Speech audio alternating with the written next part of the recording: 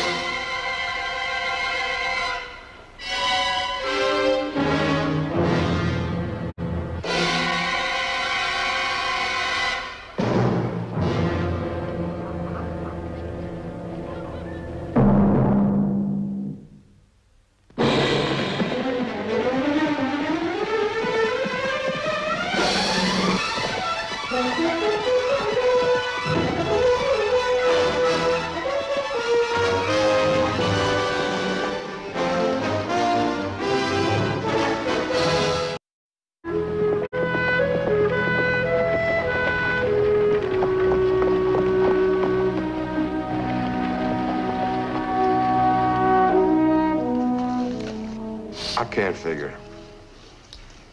How far can a man ride when he's wounded? Well, he might not have been hit as bad as the driver thought, Billy.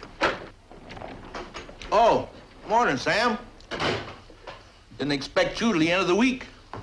Well, the complaint was withdrawn. I left in shaking hands. Anything happen here while I've been gone? Gentleman Frank Deegan's back in the territory. We've been searching the hills for him all night. Yep, he held up the eastbound stage last night. He was recognized by the stage driver. Recognized and had a piece taken out of him. You still couldn't find him? Nope. We lost his trail on the road west side of town.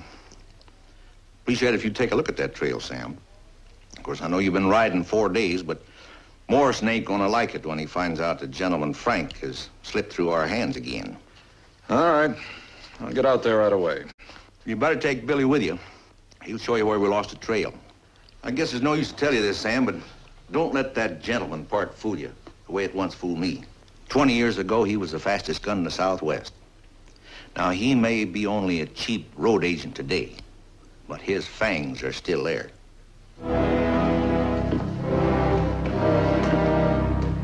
Come on, Billy.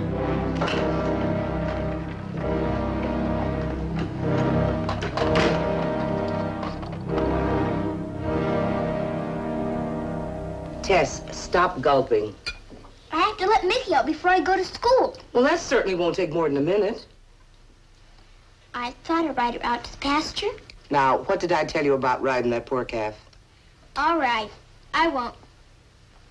Bye, Martha. Bye, Tess.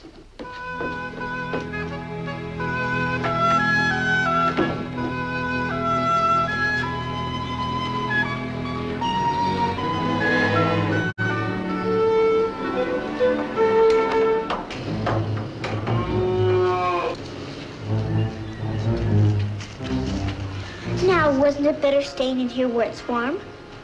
I think I'll buy a bell for your neck, so we always know where you are. Would you like that?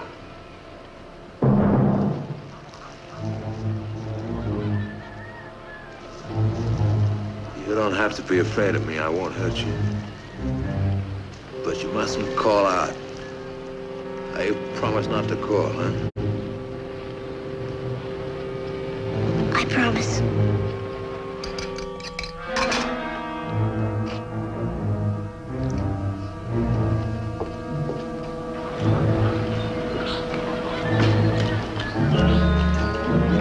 Tess? Tess, are you still in the barn?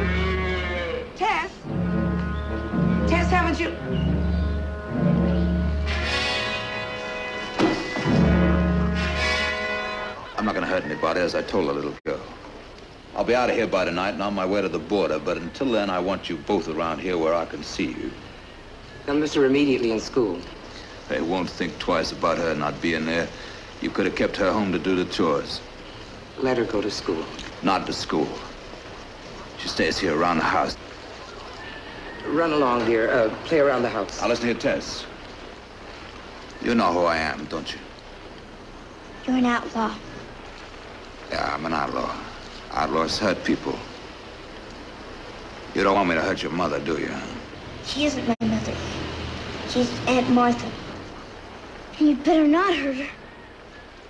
Then you better listen carefully. All I want to do is get away from here after dark.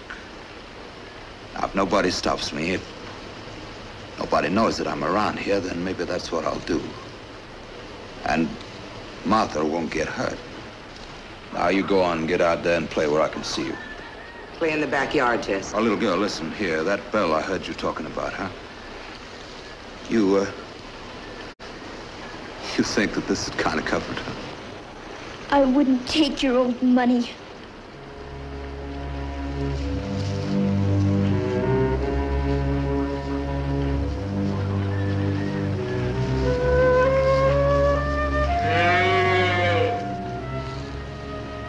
I hope she understands that I meant what I said about you.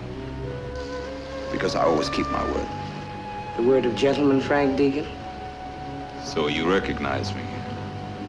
Your description's been around for quite a while. Well, I'm happy to see that you're not frightened, Martha. That means that you won't make any foolish moves. At least I hope it means that. You got any bandages in the house? You need a doctor, not a bandage. The bullet passed right through. I'll just settle for packing this wound enough to ride on. Now, you come on here and help me get up, huh?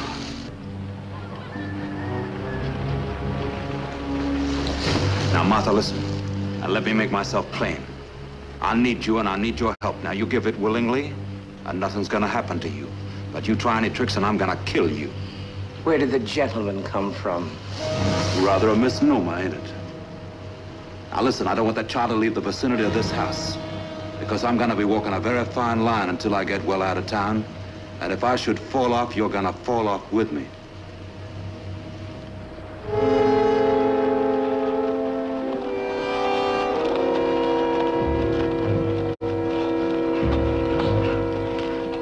Now here his horse is walking. Now that doesn't make sense. First he's riding like blazes, then he slows to a walk, knowing he's being chased.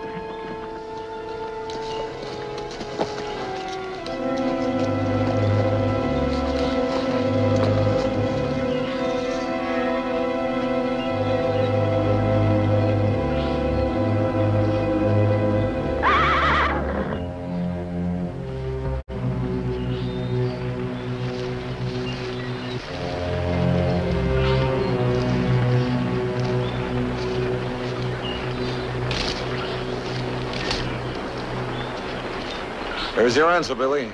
You abandoned the horse. Sam, look at the amount of blood on this saddle. He couldn't have had the strength to go 100 yards further on foot. He must be close by. Ah, that's an old trick, Billy. When you're wounded and being followed, to get off the horse and send him on, hoping your enemy will pick up the search where the horse is found. You mean he's back a ways near town? Well, let's not take any chances. You scout on ahead. I'll backtrack, see if I can pick up his trail the other side of town.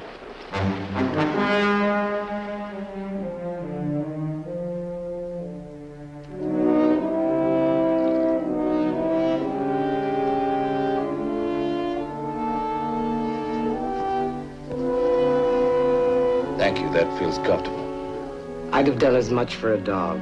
I still thank you. There's a horse in the barn. Take him and ride on. I'd like nothing better.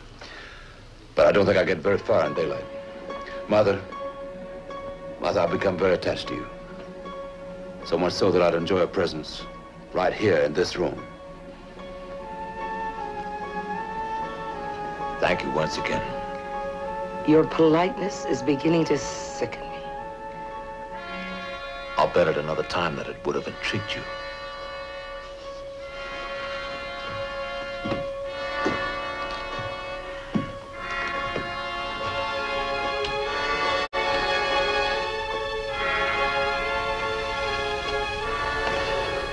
You understand she doesn't have to just sit there.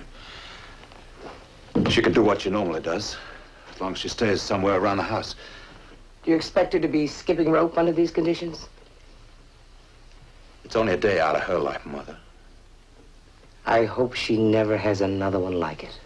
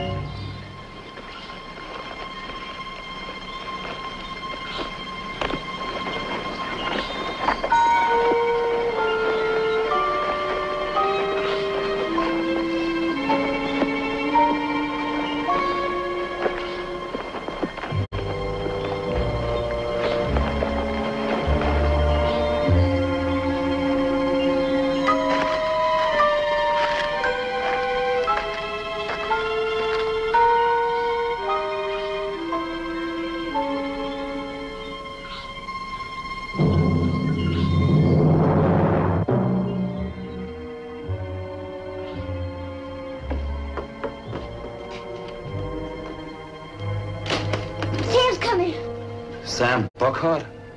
Well, what would he want here? He lives here.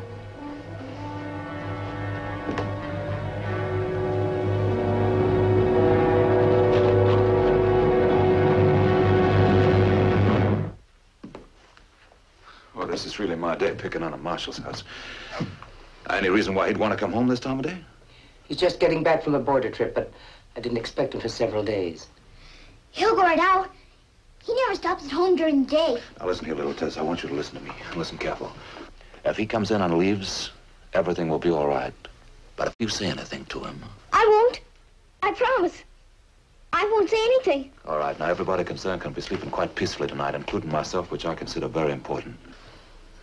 And for his own sake, I hope that Buckhart's got enough Apache intuition to prefer sleeping to dying. Now, let's get this stuff into the kitchen. Come on now.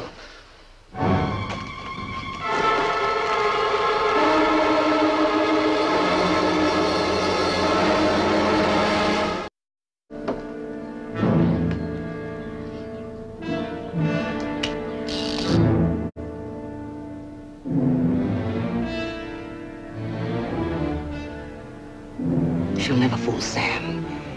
He'll know something's wrong here. Let's hope for the best. And incidentally, in case you feel like nobly sacrificing yourself, I can open this door and kill Buckhart the instant you make a sound. And believe me, I have no compunction about killing a man. You have no compunctious period. Why modify it? Just so you can understand.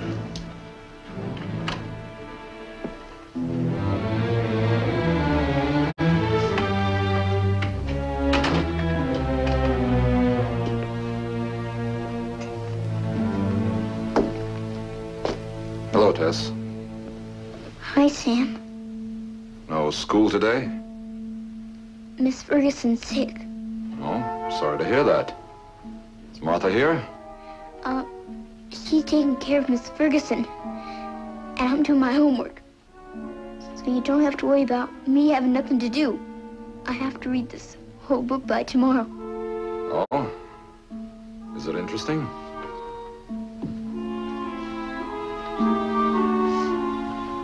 Oh, The Deer Slayer by James Fenimore Cooper. That's a lot of reading for a little girl in one day. Oh, I can do it if I skip the hard words. Sam, if you excuse me now, I'd like to get on with my reading. Sure, Tess. She is doing well, I think. She's being tortured. No more than I am. Aren't you leaving now? Well, I was just trying to decide if I should fix myself a meal before going into the office. That is, if there's any food in the house. There's not a thing, Sam. Martha took all the food over to Miss Ferguson's. She's overdoing it. What did you expect? I can't leave you here all day without any food. I'd better take you into town with me. No. No. I mustn't. I mean, I don't want to go. I have to read my book. You can read the book in town, or if you prefer, I'll tell you the story. I know it quite well. No. Martha said I was to stay here. I can't disobey her. Tess, you're coming with me. I'll explain to Martha later. No, I'm not going with you.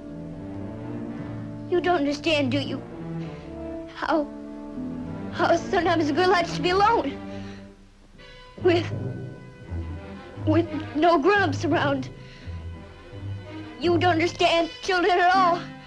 Nobody does. Tess, I've always tried to understand you. Then go away. Go away and leave me alone. You know what it's costing you to say those things?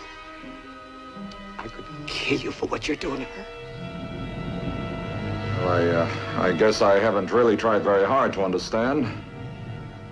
You'll have to forgive me. I'm sorry. If you want to be alone, that's your privilege. I'm leaving now, Tess. I'll see you later. Goodbye, Tess.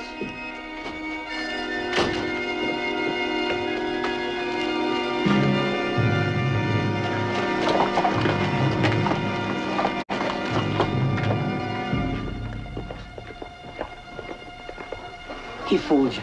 He took her with him. He didn't fool me. He just did what I half expected him to do. Then you better go now while you can. There are times when you wait. If what I'm thinking is correct, this place will be surrounded by deputies in half an hour. I said before I'd be walking a very fine line before I got away from this place. I never guessed just what a fine line it would be. Then leave. Leave now. And I also said that you'd be my ticket out of town. You know, it's more than likely that I'll have to carry that ticket all the way to the border.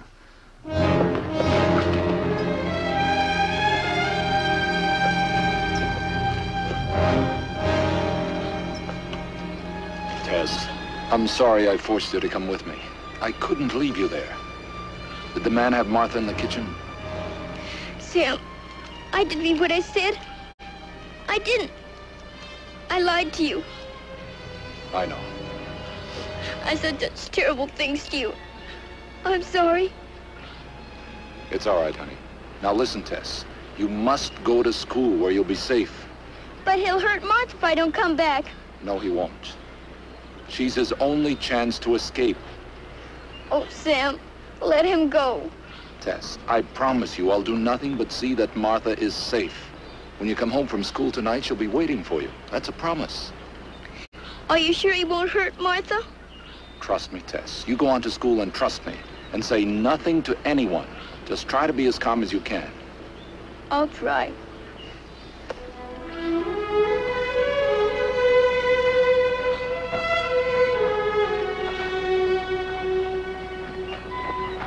You run along, Tess.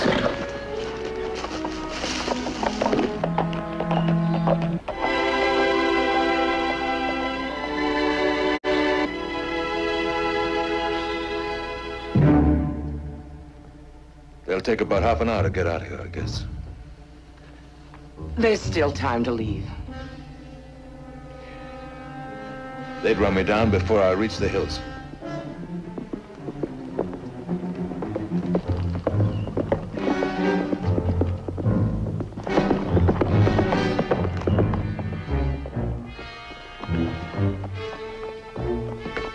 He's coming back here alone. Couldn't have gone to town. No. Now, that deal I spoke of, it might come off quite well.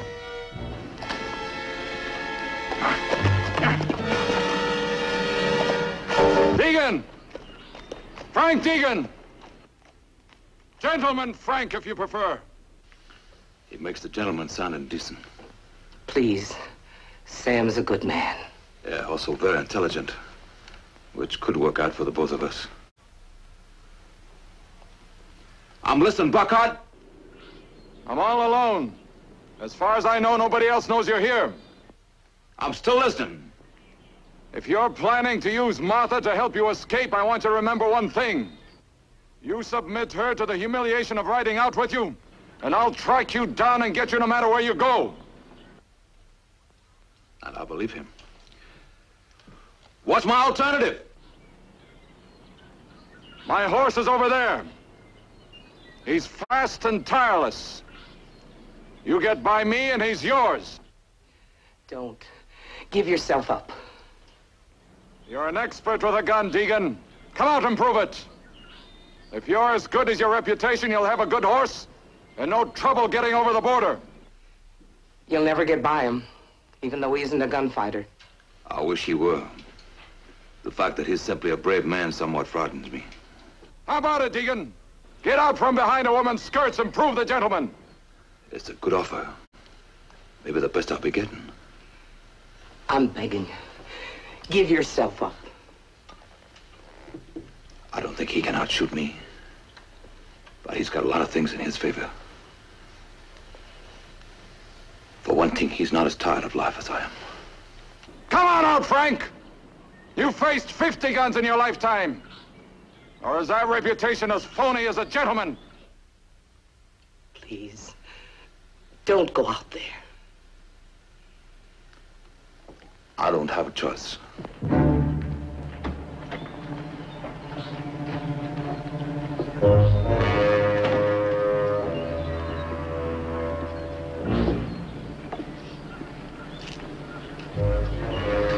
How many deputies are waiting to cut me off? They're all the other side of town, Frank. No one will stand in your way. You get by me, you go right to the horse. Chances are you're gonna die in a minute, Buckheart. Your chances are something we should discuss, Frank. You lost a lot of blood. I doubt if you're half as fast as you think you are now. Why not take your chances in court? And hang? No, Buckheart. Mine will come all right, but not by hanging. Somewhere, sometime, the end of the road will be marked by the unusual and the unexpected. But never by hanging. An Apache federal marshal is the unusual, though, isn't it? Now, let's hope I'm not being pessimistic. Frank! Your days of fast drawing are over. I'm ready to disprove that statement, Buckheart. Now. You were right, Buckheart. My day is over, long past. Each man should leave something behind, shouldn't he? Well, let me leave you your life. Something I might have taken.